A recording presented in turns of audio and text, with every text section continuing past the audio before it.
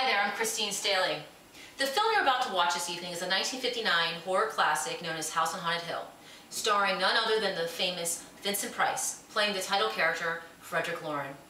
Now, Frederick Loren is a distraught millionaire who decides to throw a party for his fourth wife, Annabella, played by Carol Elmont, and decides to invite 5 desperate individuals to stay an evening in a haunted house. The only problem is that this house has been known for some very ghastly murders.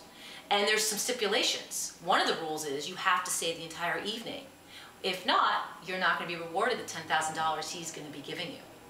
Now, with regards to that, this film was one of the only films that William Castle, who also produced and directed this, as well as a second film in the same year called The Tingler, for $200,000.